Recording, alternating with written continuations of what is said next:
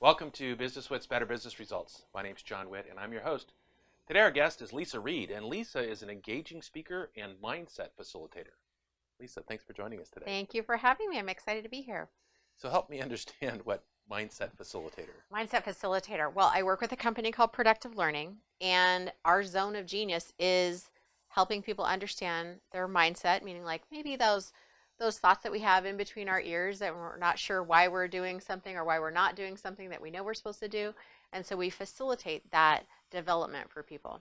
Oh, okay. All right. Well, yeah, I get it, because I mean, I'm always, well, not always, but sometimes I want to make a change. I can't figure out how to do it, or why, or something's stopping me, and you're going to help me get through that. Yeah, so we can help them see what they don't see about themselves. We ask really good questions to help bring out those blocks, and that's what we do. Okay. So why, how did you get into this job? Why and how? Well, I'm a product of Productive Learning. I actually started there as a client several years ago, many years ago, and I was going through some, personal challenges, and here I was, this person who I have a bachelor's degree and a master's degree in speech communication. I've been taught communication when I was 22 years old at Cal State Fullerton, so lots of knowledge and certainly interest in that field. But yet I was still up against some challenges, and was getting divorced, and we had real estate challenges and things like that. And I looked around and I thought the results that I have were not ideal. This was not how This wasn't your vision? Imagined it was going to turn out. So I thought, well, let me get curious and let me see what signs maybe did I miss or something. And I got a call from I had befriended one of the trainers at Productive Learning, and he invited me to a workshop, which I now facilitate, and it really shifted my life in a big way. And then eventually ended up our paths crossed, and I was able to start working there. And now I'm a speaker for them, and I go out and teach people about mindset all the time. And so did you realize through your own experience that this is a place of passion for you? Absolutely, because I got so much results, like instantly. This makes impacts for other people in this area. Yeah, it was instant results and long-term results as well. I went in for love and money, and those pieces worked out really well for me. Okay. And probably some more. We'll talk some more about that as we go along. Yeah. So Productive Learning Centers, and in your particular space, right? Who most benefits from your services? Well, I would say definitely people in there's really three categories. Like there's financial, category number one. Category number two would be like their sense of purpose, and category number three would be relationships. So, for example, financial, category number one, people come because like, I want to make more money in my business, or I need to make more money, I need to make more money, or I'm just like, I'm struggling with this, or I have anxiety about it. So we can help them through that, and we even have workshops on money and relationships and things like that, our relationship with money, prosperity, things like that. And then the second category of purpose, a lot of times I'll hear from someone, and I could relate to this. Yeah, because you found your purpose in many ways. Yeah, right? Where it's like I'm doing I'm enjoying what I'm doing, but there's still this kind of like I'm not quite there. Like I feel like something's missing a little bit, not 100% fulfilled. And that's maybe a little hole. Yeah, like we say, like, okay, all the boxes are checked. Why don't I feel great? Like, what's going on with me? I should be happy. Like, what's wrong with this picture? So that's kind of that exploration of like sense of purpose. And we have workshops on like mission, core values, vision, like to help people understand like get more clarity on that part. Yeah, what's in your soul? What's in your the deep part of your soul? And the third one, relationships. Is that like the trickiest one, or that it's the most exciting one, I think. Okay. Because a lot of times it comes out in a relationship we have with someone else, or lack of relationship with someone else. Maybe you're single, but you don't want to be single, but you've been single for a really long, like 10 years. Okay, so there is a part of you that wants to be single. Yeah. Yeah. Or that's why you are. Yeah. Or you're in a relationship and it's not 100% ideal. So, a lot of times we really would love it if the other person would change. That would just make our life so much easier, Yeah, they would just be different. different. Could you just be different, and then I'll be happy? But the relationship with ourself is another relationship that we don't necessarily explore. Of like, what is it about me that's attracting this dynamic or lack of connection? When I say I want connection, why am I not connected? So the relationship piece is it with our kids, ourself, our partner, family members, our coworkers, our employees? And it's kind of hidden, right? I mean, it's in there, but it's like in there. It is, because like we were talking earlier, it's really, everyone's different. And each person, we kind of have this like, I wish everyone would just do it my way. But yet here we are with all these different people. So how do we get everyone to do it our way? We don't. So well, you can't make anybody else. You could change. You have 100% control over yourself. Yeah. Yeah. So that's the part of like, okay, how do I understand myself enough to take the situation that I have and start to shift my own experience of that situation? That's very powerful. So is there a component of sort of willingness to learn, willingness to engage that's important? Yes. So people that are more willing to, they're going to benefit a little bit more. I mean, yes. Certainly in those 3 areas. Right. Yes. Curiosity is huge, and it's not a court mandated workshop. Right. Yeah. You don't, just volunteer. It's not a court order. Yes, it's volunteering. Pay for this stuff. Yes. So please come.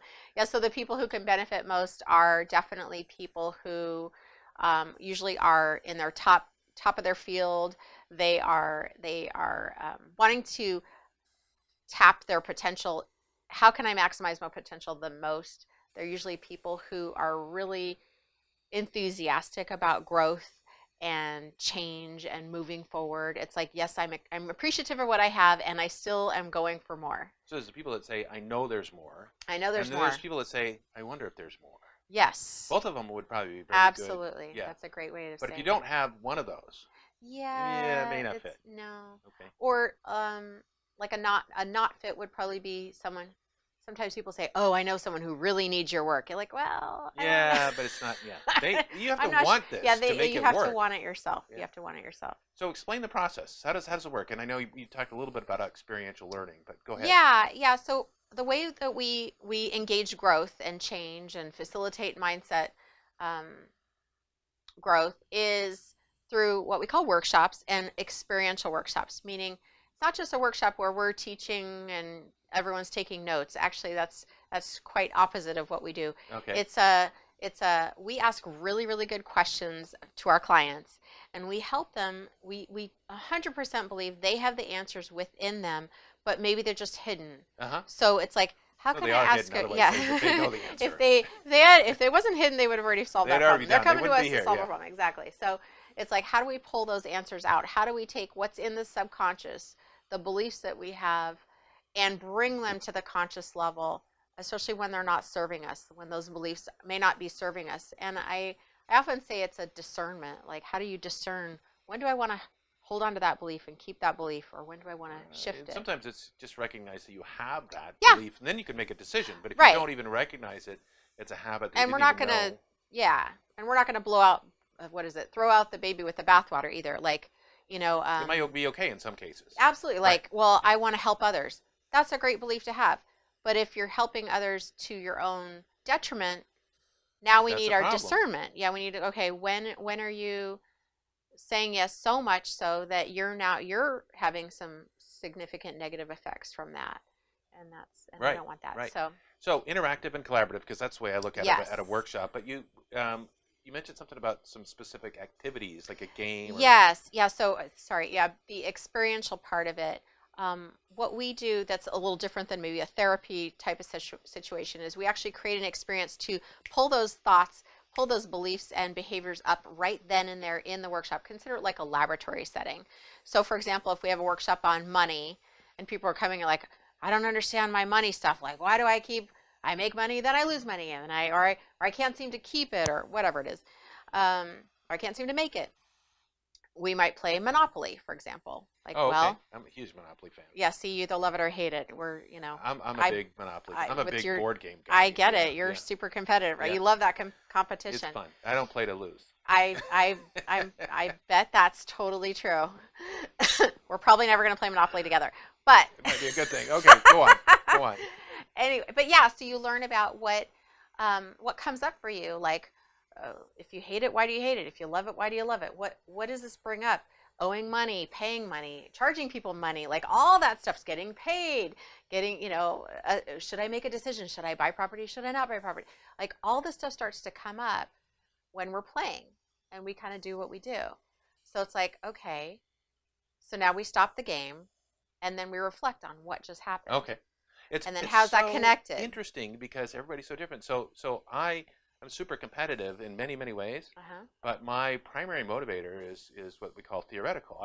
I'm in the search for truth, the best way, what is the best process, what's the best strategy, and you can take all these little different tools and it's all about how we put them all together in the right place. So with Monopoly, interestingly enough, it's a dice game, right? You don't get to decide all of the things. The question is, how well do you use all of those things? And I love that kind of stuff.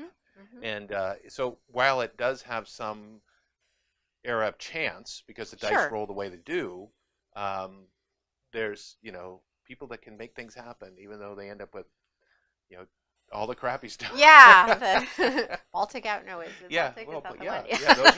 Those are the ones at the bottom. So, well, that sounds fabulous. So, tell me a great story, a great success story. A great success story.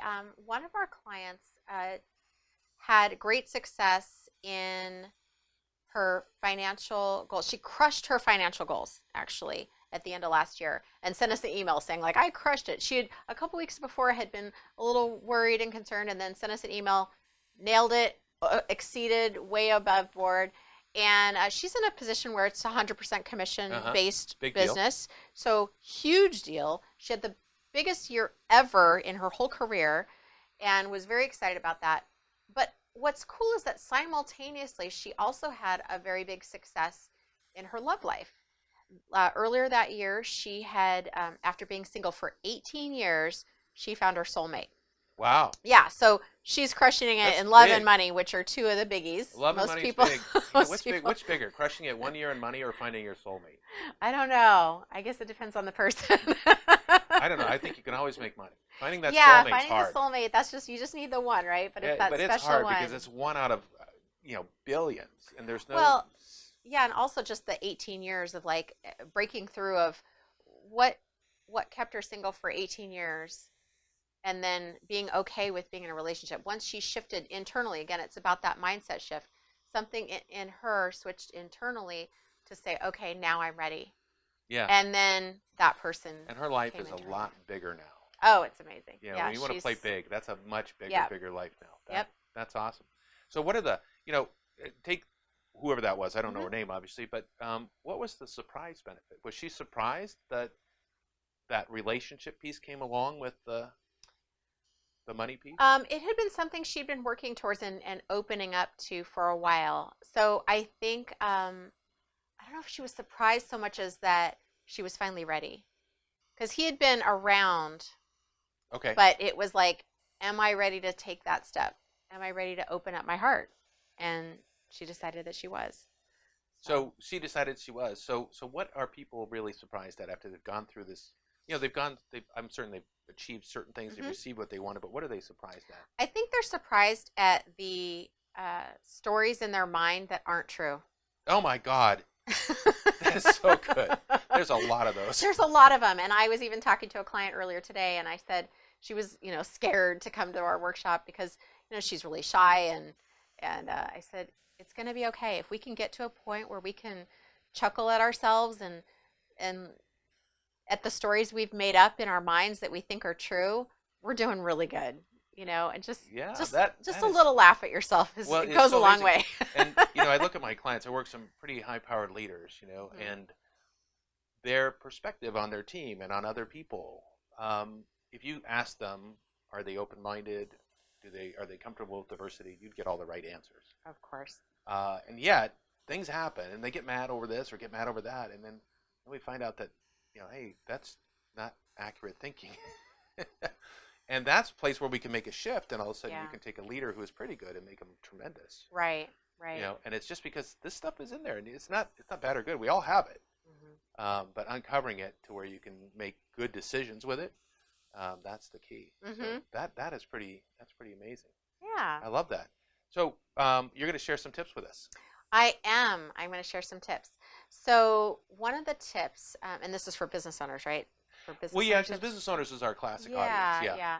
So my 3 tips are being curious Uh-huh. and being consistent Uh-huh. and play nice with others. Okay, so let's describe Yeah, so what my that means. first tip, being curious. I really think, and it goes right along with what you just said about being a great leader.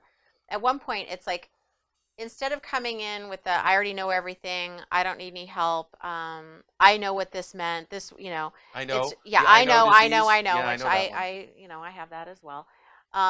It's really about, okay, interesting. What else is possible? What else might not be true? What else could be true?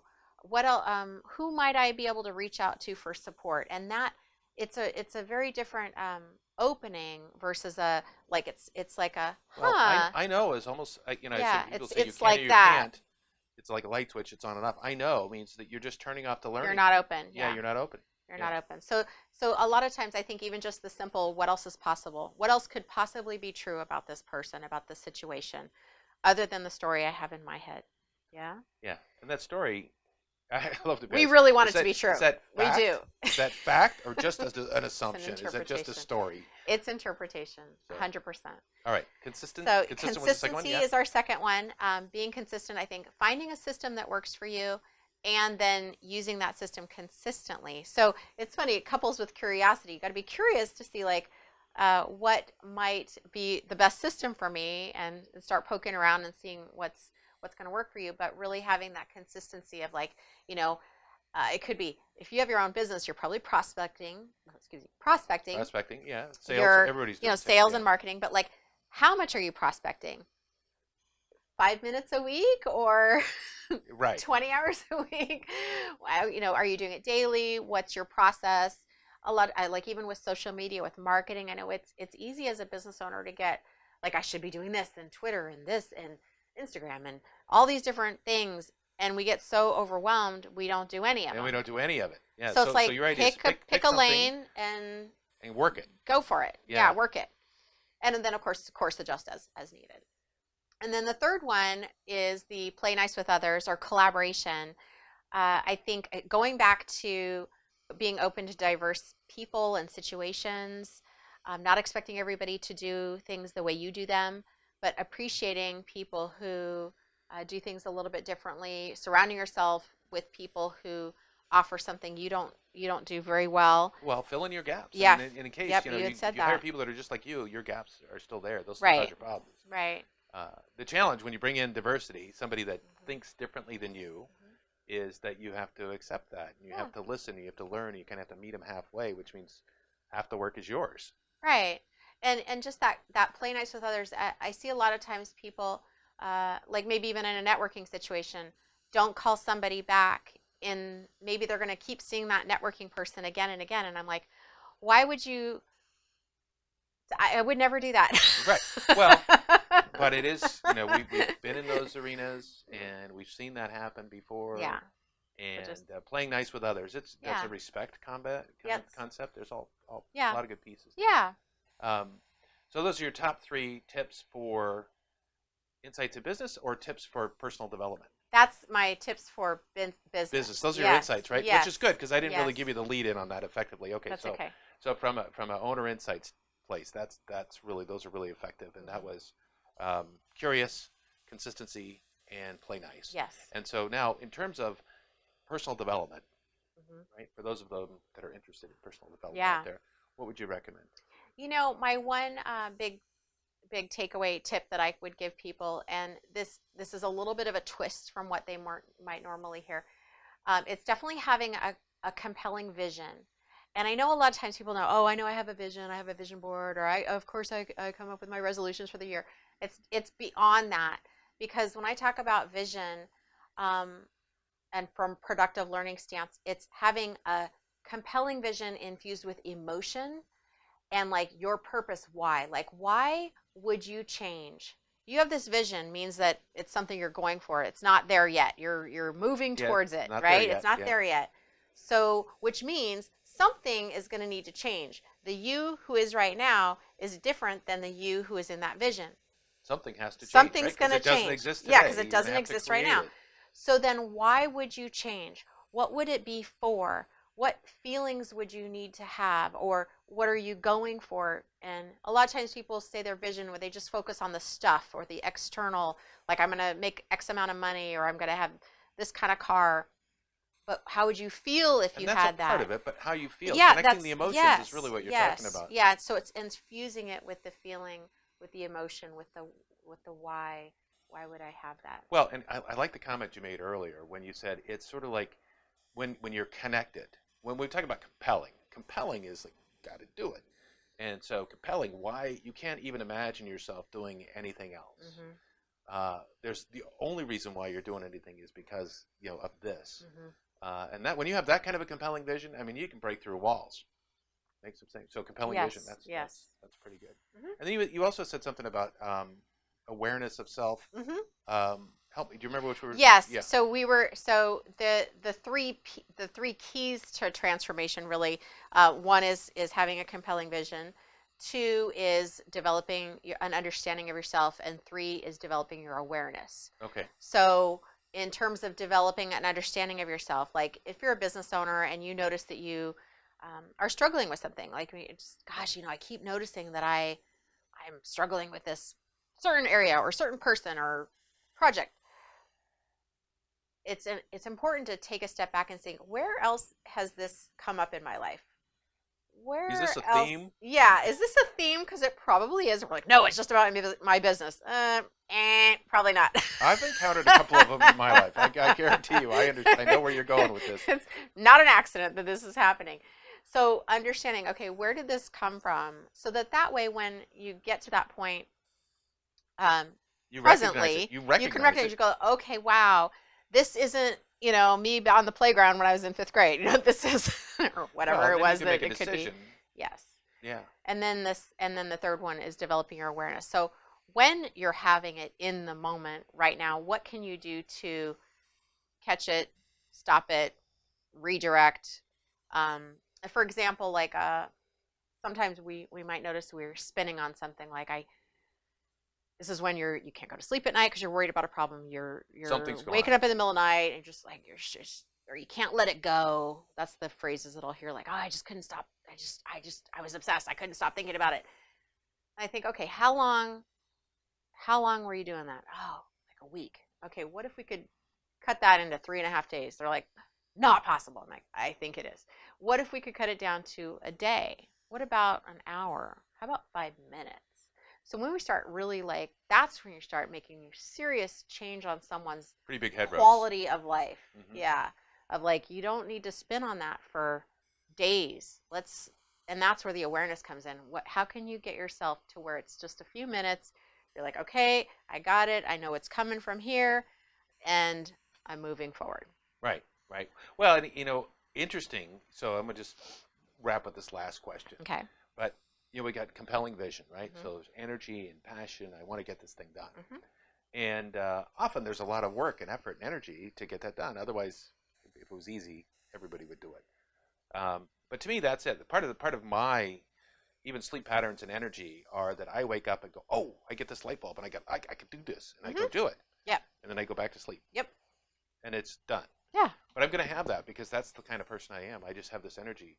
I was talking to Johnny, and I said, you need to put that thing up on Dropbox so I can get it. If I'm working at midnight or 12:30 or 1 o'clock in the morning, I can find it. Because you don't want me to call you, right?